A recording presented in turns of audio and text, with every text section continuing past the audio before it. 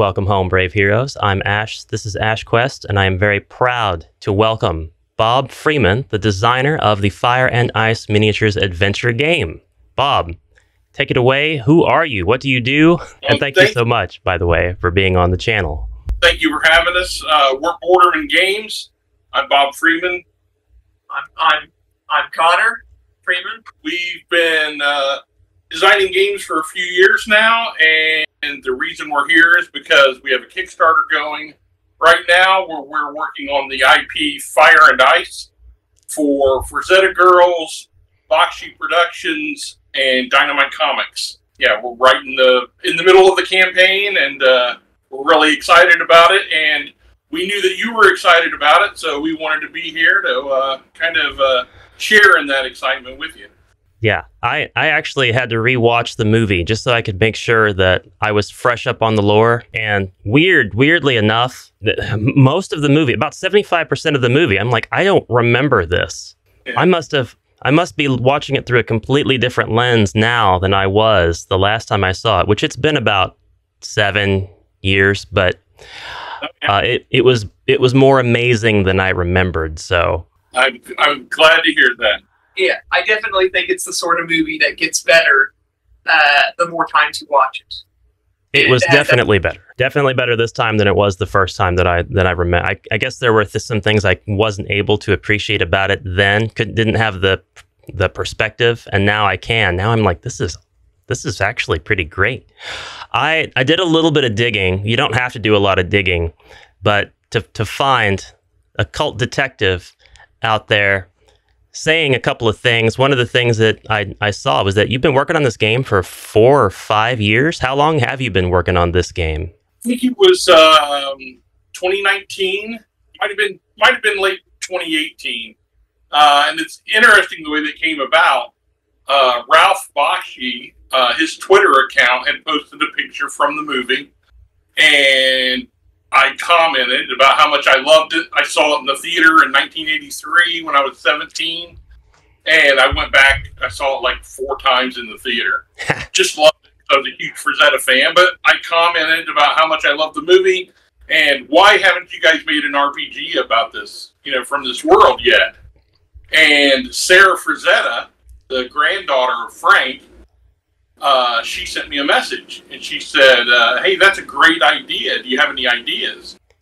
And I said, well, as a matter of fact, I do.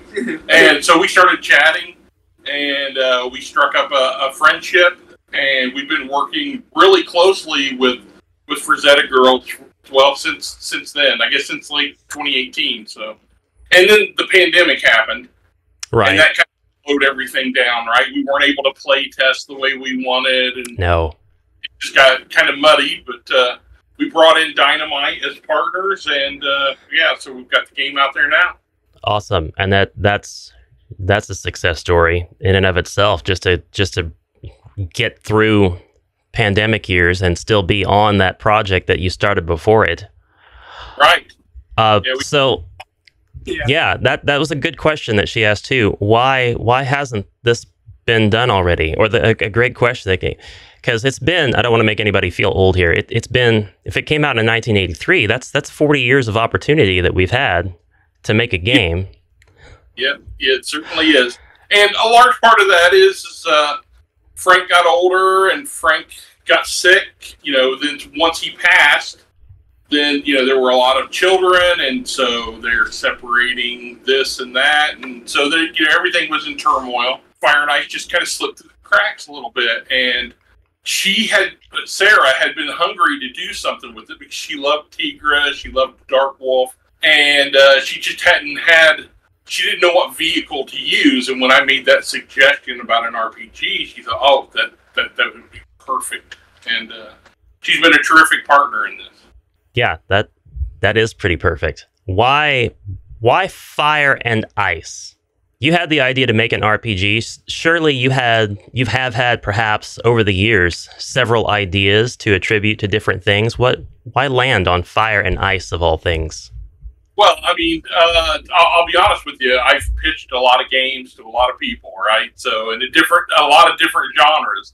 But I've always had a passion for Frazetta and a passion for that movie. And when the opportunity came, we jumped at it. Yeah. It was really helpful that they were very personable, very reasonable, and not like they were real people talking to us in a way that you didn't get with other like big IPs or whatever. Right. It was actually, we were able to talk to them and actually, form a friendship. Right. Other properties that we had pitched, like one of the things that we had tried to do was to develop a role-playing board game around The Devil Rides Out, which was this great Hammer film that came out in the late 60s starring Christopher Lee. And so we spoke with the Dennis Wheatley estate, and they immediately got lawyers involved, and they're talking money, and they want money from us, and it's like, well, no, we're looking for a partnership. And so that's why when the Frazzettas came along, they immediately sensed that, that we wanted a partnership, and so it just fell in beautifully. We were just totally in sync. I get the sense that they were more kind of in touch with the idea and not the same as talking to people in suits, basically. Exactly. Right. Like Connor said, they're real people, and they have their own passions and own interests, and we just came together. It's much more refreshing talking to people who actually care about what they're dealing with, right? Talking to Sarah, who obviously she has Frazetta's name, right? She has that. She's the granddaughter of Frank, and so she actually cares about what's going on, which is much better than some lawyers who got past an IP 30 years ago who don't actually have any relation to it. Yeah, and they're just looking to capitalize on it. Right. Yeah. Our beloved game industry is rife with the type, and you just got to know who to look out for and kind of who will go forward with you and not try to trample on your idea or take you for granted. So, yes. Fire and Ice, you saw the movie 4 times in theaters when it came out. Probably many other times since then. You've been analyzing scenes. What went through your head when you thought about gamifying the experience of Fire and Ice? What was your approach to that? Of course, initially, we've been playing role-playing games. Well, I've been playing since '78. He's been playing since he was born, practically. So we had general ideas going into it, but we both sat down and we said, all right, let's just watch the movie again, right? And let's just watch it. And so what we did was, with this game, and it's why it's 2 games in one, there's a skirmish game aspect to it, and there's a role-playing game aspect to it. Right. And it's because we wanted to duplicate everything that was in the film. So when you play this game, whether you're playing it in RPG mode or skirmish mode, everything the characters can do on screen, you're doing in the game. So the character cards, implement every motivation, every ability, everything is reproduced. Right, we really did. We sat down and thought through every fight scene, how many hit points a character is going to have in order to match up with how many hits they take in this specific fight or whatever. Yeah, we were like, okay, if this deals a critical hit, then he's able to do so much damage and be able to win at this certain point in the fight. Yeah. And we sat down and we really thought that stuff through, and how many attacks a person can make and how many little tricks they can do to and the fact that sometimes they could do something and later they couldn't. So that made sense to us where, okay, you can do this, per turn or this per advance. And that's kind of the way we break it down, right? In turns and advances. And an advance is whenever Necron pushes the ice. Right. When the glacier moves. And so there's a time frame.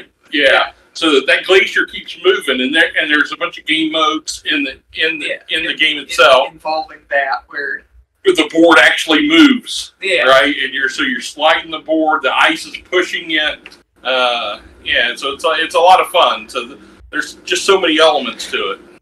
This is definitely where I want to take a quick opportunity to tell viewers, if you haven't been sold on this yet, and if you've seen the Kickstarter page before, there are updates to it now. There are a lot of videos pertaining to these different game modes that Bob's talking about. I would absolutely go and watch those and see the kind of stuff that we're excited about talking about here, because it's awesome that you guys have all of this joy, this excitement just when you're talking about the game modes, that sometimes that's completely missing from folks who are developing games. They're looking at numbers and everything feels so sterile. They're like, well, you can roll the dice and then here's your numbers that you can attack, defense. We'll do a movement amount.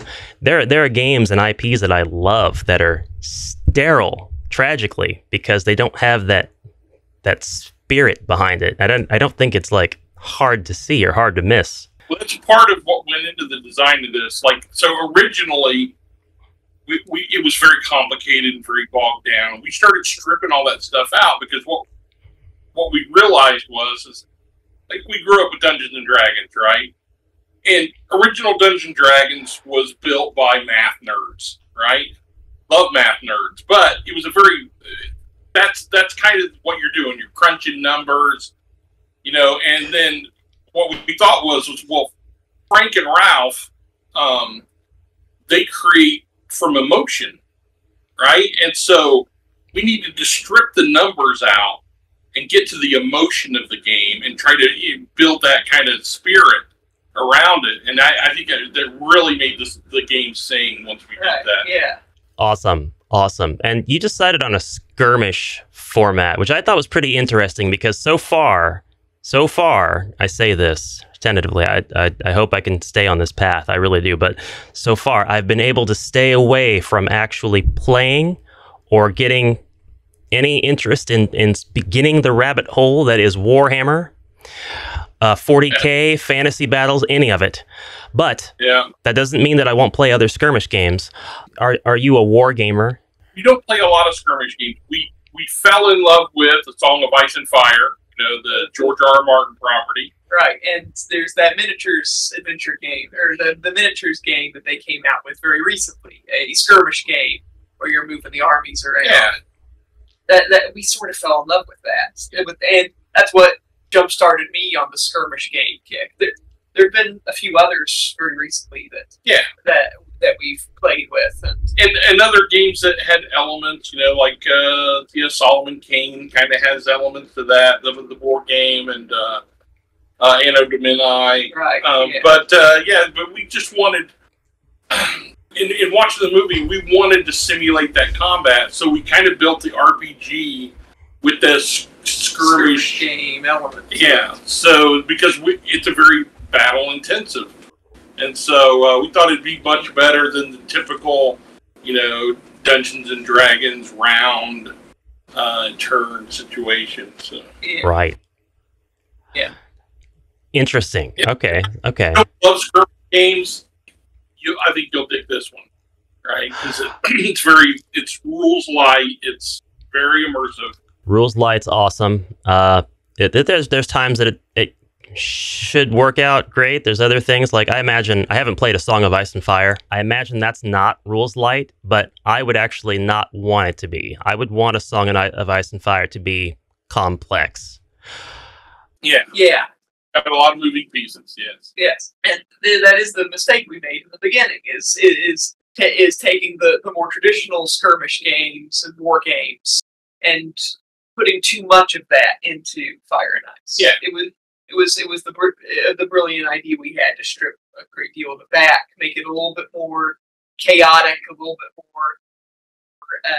more fast and definitely fast paced. Visceral. Should be, yeah. Events move quickly in the movie, so and everybody's under the constant threat of just Necron deciding to have a tantrum and the glaciers coming forward yet again. I think my question may have already been the next one I'm going to ask already been answered in a sense, but the game modes, the multiple game modes that you guys have now, do they have their origins in that time period where you were beginning to conceive this game, or did they actually kind of branch out from the end of your development of the skirmish rule set? Probably in the middle, right? So the first game mode, the fire and ice game mode, was there from the beginning, right? Because we knew we wanted the ice to move. Right, we were removing the glacier, and slowly the game board's getting smaller and more chaotic, and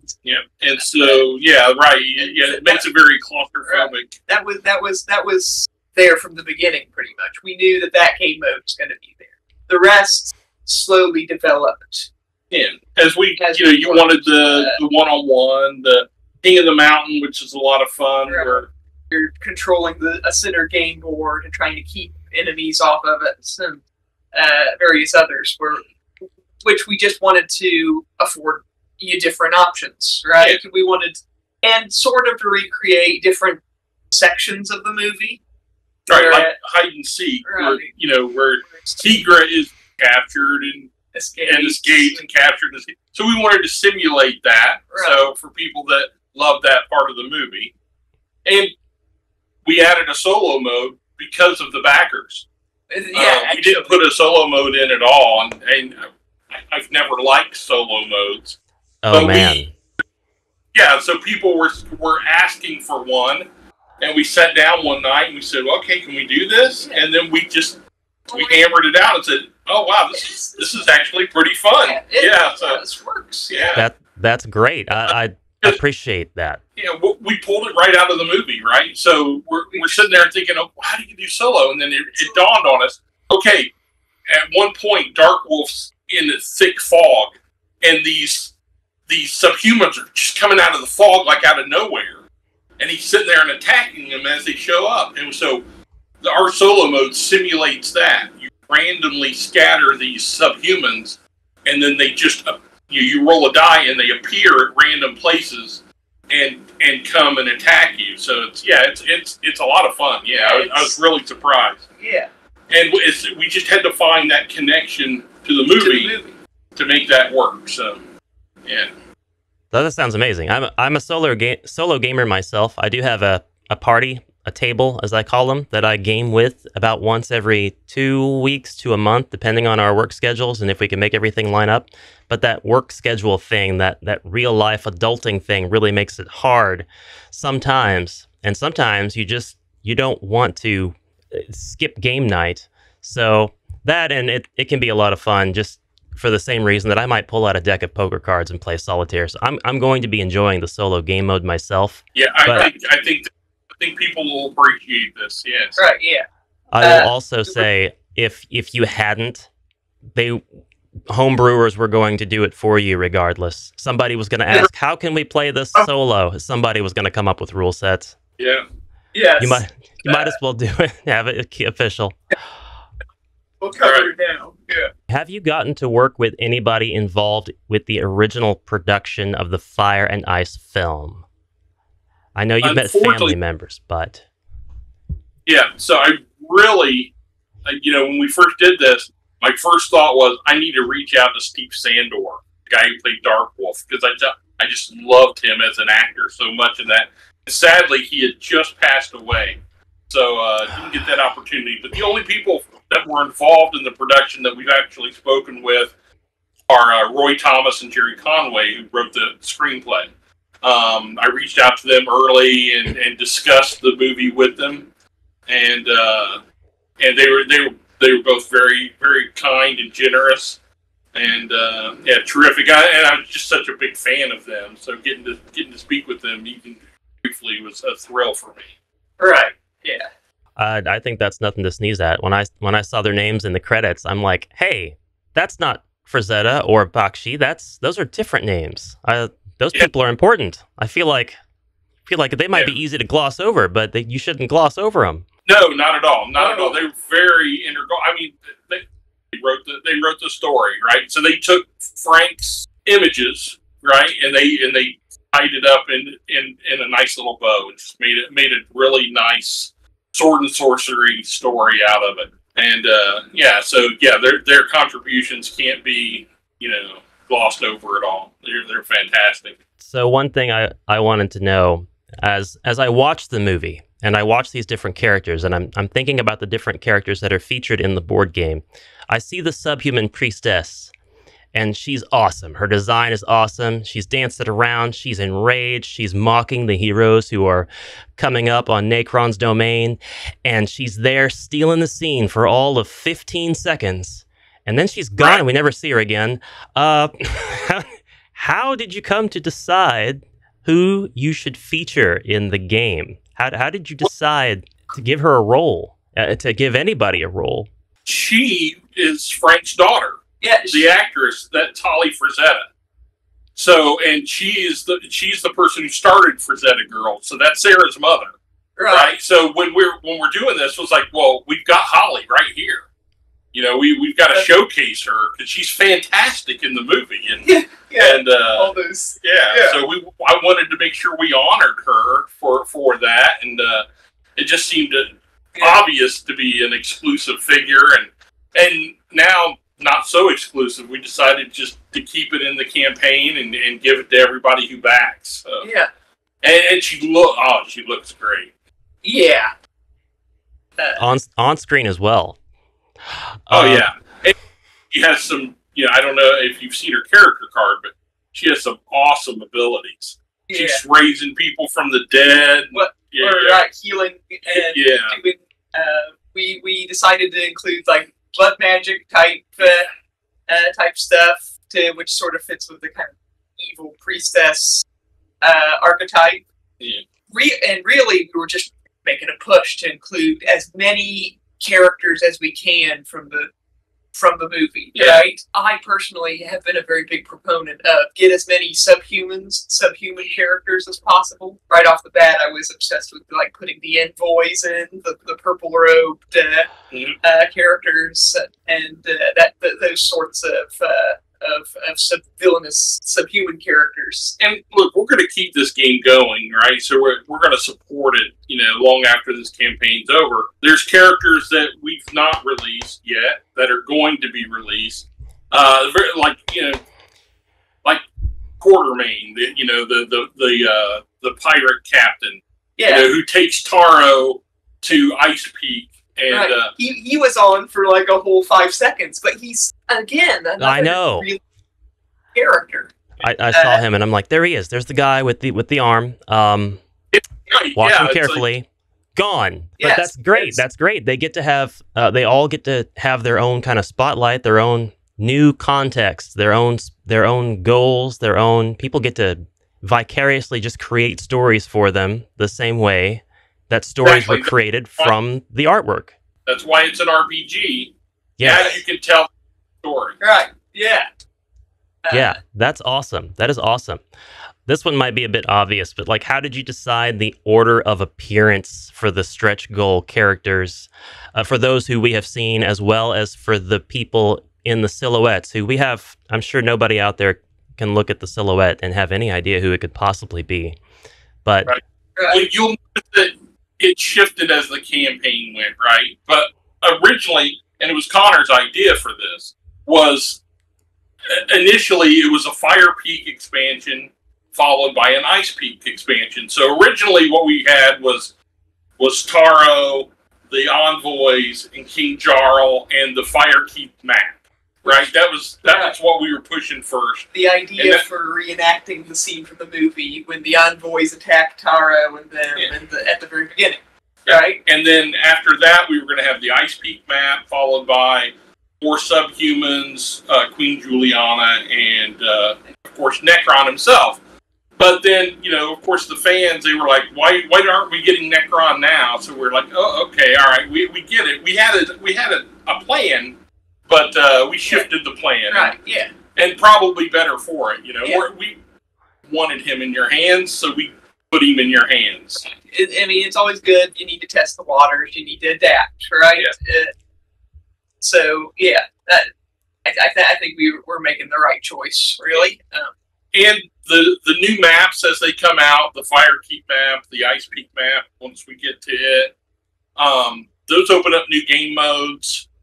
The characters, each time a character is introduced into the game, it adds rules, right? Because every character is unique, and they have special abilities, and those abilities then become, a part of the rule set. So the rule book will expand as new players come into the game. It's kind of a living rule book. Yes, exactly. So as we create new scenarios in the future, there'll be errata, to keep this thing. It's a living, breathing world. All right, so you guys heard that. There's going to be support for the game, or at least that's the intent after the campaign. Connor's awesome. He's a genius. We got to recognize that right now. Awesome ideas there. Glad we could get more people in there, as many people as possible. I like the envoys a lot, actually. I'm probably going to spend points on playing some envoys in my games. So really cool to see their inclusion. I hope we get to find out who those mysterious silhouettes are. So, I hope you guys really think about, if you're on the fence, going and backing the board game at the board game tier at the very least. And I guess I just wanted to ask one more question because of my own curiosity. Boxers? Yeah, there are. Yes. Yeah, they are in there. I think. Yep, I just remembered that. Yes. Yeah. All right. Yeah. I mean, right. I mean, they're very fond. Our partners, right? They're very fond of merch, right? And any merch we can get. Rosetta Girl selling a lot of apparel. Right. So yeah, they designed Fire and Ice boxers. Yeah. I mean, yeah. Okay, so we owe this one to the Frazetta girls. Yes. Yeah. They are a genius at developing t-shirts, shorts. Merchandising. Yes, yeah. And they have, you should go to their website. They have a beautiful array of high-end posters, coasters. Just if you can put Frank's art on it, they're doing it, and it's beautiful stuff. That's a fair point. That's a fair point. You can't have enough Frazetta stuff, right? You got a den full of it. So yeah. Posters and everything covering every inch. So that and I think a lot of the novels I have Frazetta art on them as well. Yeah, that's how I discovered Frank, was through Conan novels. Yep. I read a lot of Conan, a lot of Tarzan. So he was doing all the paperback covers for those, and yeah, obsessed from childhood. It's easy to see why. It's iconic. It is seminal, and we don't see it anymore. We see the same things, which is great. That's fine, but we don't see more of it. We don't see a lot of inspired by. I guess Boris, right? Boris Vallejo is the closest. A lot of fantasy art you see, you can tell they were inspired by Frazetta, but what a lot of it lacks is that visceral, raw energy that he was able to generate. He was just a master of that, and he was an impressive individual. He was a consummate athlete as well as an artist. And it's the funny story I like to tell about the film. So it was done in rotoscope, right? So they have actors performing all this stuff. So they got all these stuntmen there, and they're saying, "Okay, we want you guys to do this."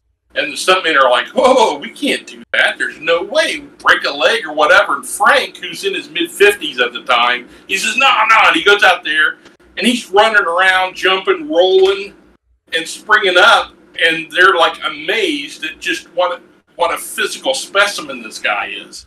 So, yeah, Frank was just amazing.